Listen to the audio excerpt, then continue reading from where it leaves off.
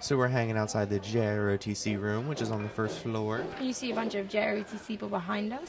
Yep, they got a lot of supplies, ropes and stuff. Who knows what they're going to be doing today. Uh-oh, I'm scared.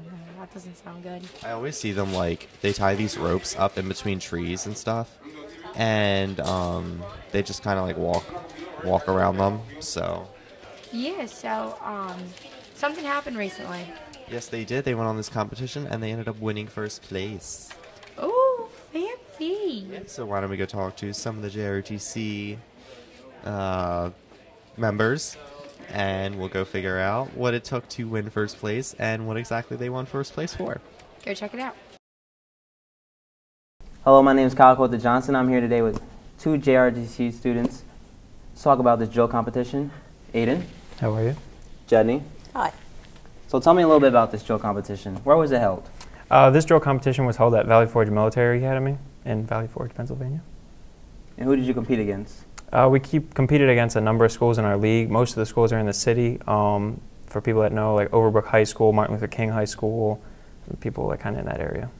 So do you get a lot of participation from other schools? Typically, yeah. Sometimes you can tell who's practiced and who hasn't, but it's usually a big turnout with these competitions. Tell me about how the practice and preparation for this is.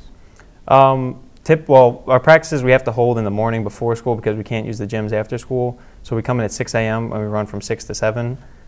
It's usually about, well, we get here at like 6, but it'll start at like 6:10 just because we have to like get ourselves together, bring the rifles down to the gym and stuff like that. And then we'll run through, we'll practice like anything people aren't good with, like with the rifle movements and stuff. Since they're like 8-pound rifles, some people have a little trouble like working with them. So we have to practice certain movements. And then once we get that down, like after a few weeks, once everyone's good with the movements, we'll start working through the sequences that the leaders have to memorize. So that way people can get used to what they're going to have to do next so that they're not kind of lost when it comes to the competition. So 6 a.m. in the morning every day? Well, almost every day. It kind of depends when it gets closer to the competitions, it's every day. But when it's kind of like almost like a grace period when we have a little bit of time to kind of relax, we usually have like 2 or 3 practices a week. So drill is definitely a popular thing to get involved in JROTC, right? Definitely, definitely. Can you describe to me what exactly drill is? Drill is short for drill and ceremony. The main purpose, it's originated with the Army. George Washington established it when he established the Continental Army. The purpose is mainly to build teamwork and discipline, or will teach discipline and build teamwork. It just teaches everyone how to work together and how to follow like a rigorous pattern. So it was more important when we fought and we were like, we marched in lines and just shot at each other. It was a very basic type style of fighting. Nowadays, it's more of like something kind of for show, for presentation, for traditions and stuff like that, and obviously for the JROTC program, something to have them learn. Definitely more than just discipline. Yes. So at the competition, what would you say is the hardest part about it? The hardest part probably about the competition comes down to just not like psyching yourself out and not getting too stressed. There's also inspection is where graders will come through and ask like each individual questions, and it's some people get really stressed out about that. They've never been used to having somebody so close to their face and having them ask them things so directly, and they have to be very serious about it. That's probably the hardest thing, honestly. There are judges in it? Yes, there's usually one for each 4 people, like each squad. So there's 3 squads or 4 squads, and then there's a judge for each one of those squads. How are points given, or how are you graded? Well, with each event, there's a different score sheet for it. So for inspection, for example, you'll be graded on how loud you are, how clearly you enunciate, actually being able to know the questions. If you don't know the questions, it doesn't kill you, but it does hurt you a little bit. But as long as you're loud and you project your voice and show that you're comfortable with being there, you can still score pretty well. It basically shows how confident you are. Yeah. Confidence is what they look at mainly, but the questions are definitely important too. So, how was the competition overall, do you think?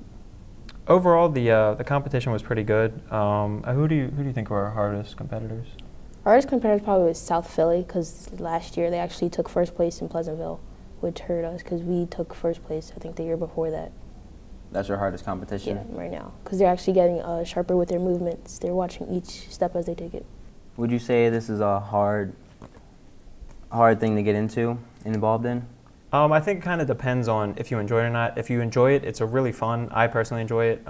Obviously, I'm in charge of it, so it would be good if I enjoyed it. But If you enjoy it, it's not hard to get into. It's really enjoyable. But if you're not into it, it's not for you. Some people get bored really quick with it, but some people really enjoy it and stick with it. So what exactly happened at this competition? Like the order of events, or did you guys win anything, or? Yeah, we placed first overall, and in different categories we were like spread out a little bit because it was by points was the overall. Some categories like the one I was in charge of came in, I think it came in third or like overall as of the groups, and the one she did, which was like a squad, was just like 6 people, that came in second overall with like among everybody. But overall we came in first, like for the whole event. Like, so how do you feel about that win? It was good. I was a little surprised just because we had so many younger people. Like the goal of this competition was to kind of give them like the exposure to it. 'Cause, I mean, there was a few people like Siegel who will be interviewed as well. They've already gone to a couple of competitions, but there were people that were brand new to it that have never marched at a competition. They've only gone and watched, and I think it helped them a lot. Like it was a good exposure for them. Definitely. Anything else you'd like to share with us today? No, nothing really. I'm just proud of the team. Thank you. That'll be all for us today. Now back to the Eagle News.